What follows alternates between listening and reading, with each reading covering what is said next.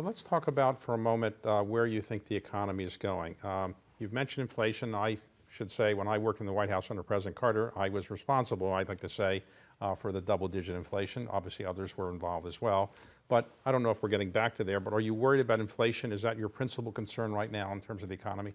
I wouldn't say I'm worried about it because if we don't have we have zero fixed income.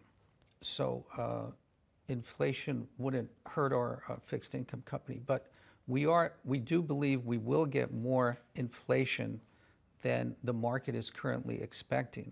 So we've positioned our portfolio to benefit if we do get more inflation. So if inflation does become more embedded at higher levels than anticipated, that will benefit a good portion of our portfolio. What about interest rates? Do you think the Fed has kept interest rates artificially low for too long?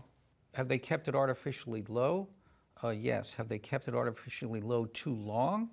I don't think so. I mean, we went through probably the worst financial crisis imaginable with COVID, in which the entire economy shut down. And if it wasn't for the very aggressive policies of the Fed and the Treasury, we could have delved into a deep recession.